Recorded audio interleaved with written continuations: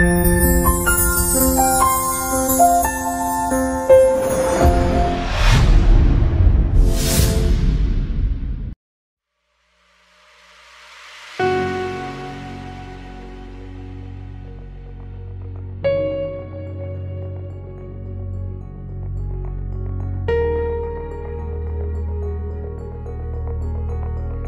name is Jannavi. I am going to say about what is ozone layer and from what it is made up of. The ozone layer is a region in the Earth's stratosphere that contains high concentrations of ozone and protects the Earth from the harmful ultraviolet radiations of the sun. Ozone is a molecule made up of three oxygen atoms, often referred as O3. Ozone is formed when heat and sunlight cause chemical reactions between oxides of nitrogen, also known as NOx, and volatile organic compounds, also known as VOC, which are also known as hydrocarbons. Thank you.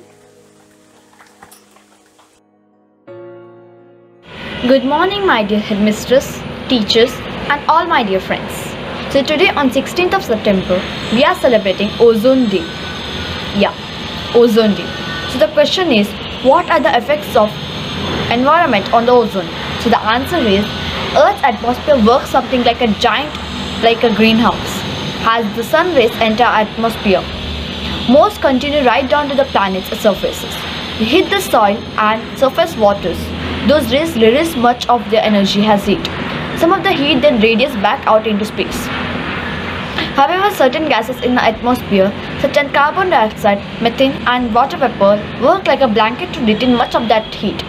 This helps to warm our atmosphere. The gases do this by absorbing the heat and radiating back to its surfaces. These gases are nicknamed greenhouse gases. Because of the heat trapping effect, with the greenhouse effect, Earth would be too cold to support most forms of life. But they can be too much of a good thing. Carbon dioxide is released when we use fossil fuels, such as coal, oil, and natural gases. We burn these fuels made from the ancient remains of plants and animals to run electricity, generating such as gasoline and diesel fuel, power most of the engine that drive cars and airplanes and ships. By examining air bubbles in ice cores taken from Antarctica, scientists can go back and calculate that the concentration of carbon dioxide in the atmosphere has been throughout that last 650,000 years ago. The amount of carbon dioxide in the atmosphere has been climbing up to where today is percent greater than 6,650 years ago. That rise in carbon dioxide is essentially entirely due to the burning of fuels. Susan Solomon says she is a senior scientist with the National Oceanic Atmosphere and Administration in Boulder, Colorado, and studies factors that affect the climate. So this is the answer. Yeah. So this is how the environment affects the ozone. So thank you for seeing this video. Do you know why International Ozone Day is celebrated? In 1994, the United Nations General Assembly proclaimed 16th September the International Day for the Preservation of the Ozone Layer, commemorating the date of signing in 1987 of the Montreal Protocol on the substances that deplete the ozone layer.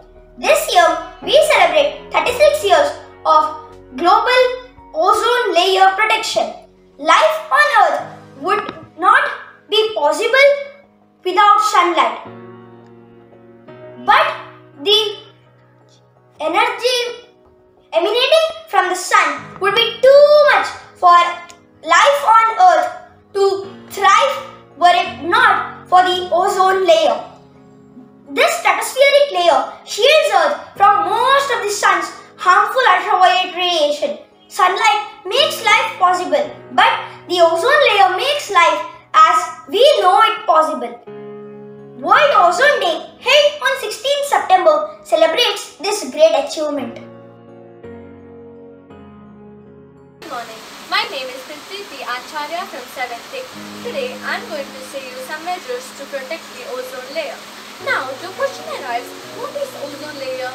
Ozone layer is a layer that covers the earth and protects us from the harmful ultraviolet rays of the sun. And now the pollution made by the humans have harmed the ozone layer.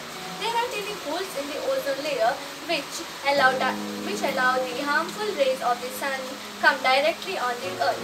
Now we must just avoid these rays come directly on the earth. How? By protecting the ozone layer. I will say you some measures you must just follow in your daily life to protect the ozone layer. First measure is avoid the consumption of gases dangerous to the ozone layer. We must just decrease or reduce the release of chemical gases produced by factories, mills, etc. and keep our surroundings clean. Second measure is minimize the use of vehicles. Vehicles produce harmful carbon gases which are dangerous for the ozone layer.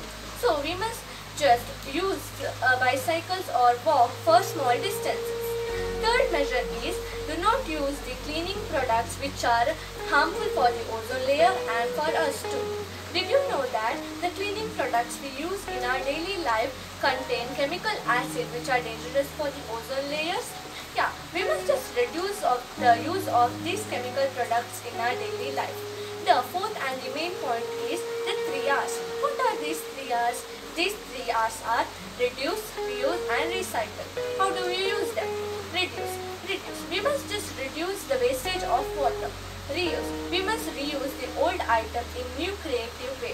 Recycle. We must recycle old tins, plastic bottles, etc. The fifth and the last step is plant more and more plants in your area which take in carbon dioxide and give out fresh oxygen which keep our surroundings clean. These are simple 5 measures we can use in our daily life to protect the ozone layer. Thank you.